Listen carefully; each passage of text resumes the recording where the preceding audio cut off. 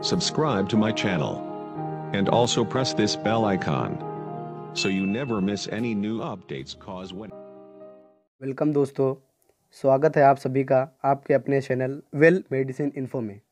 दोस्तों, आज हम लेके आए हैं वीडियो जो बहुत ही अच्छी वीडियो है, आप लोग के लिए काफ़ी कामगार साबित हो सकती है। दोस्तों, ज़्यादातर लोगों में बहुत ज़्यादा टेंशन रहती है, भूख नहीं लगता है और ऐसे में इंसान बहुत वीक हो जाते हैं और ऐसे में सोचते हैं कि हमको कौन सी दवा का यूज़ करना चाहिए जिससे हमको भूख लगने लगे। आज इसी से रिलेटेड वीडियो लेके आए हैं दोस्तों। आज हम बात करेंगे साइप्रोहेप्टाडीन सिरप के बारे में। साइप्रोहेप्टाडीन के क्या यूजेस हैं, कैसे क्या काम करता है और किस किस फॉर्म में मार्केट में अवेलेबल है।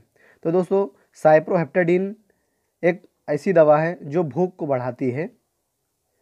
इसको सबसे ज़्यादा यूज किया जाता है भूख बढ़ाने के लिए। यह कई फॉर्म में मार्केट में अवेलेबल है। टेबलेट फॉर्म में भी आती है जो 4 mg में होती है और सिरप 200 ml में भी आता है इसका। और पीडियाट्रिक के लिए इसका ड्रॉप भी है जो कि बच्चों के लिए बहुत ही अच्छा रहता है, बच्चों को पिलाने के लिए।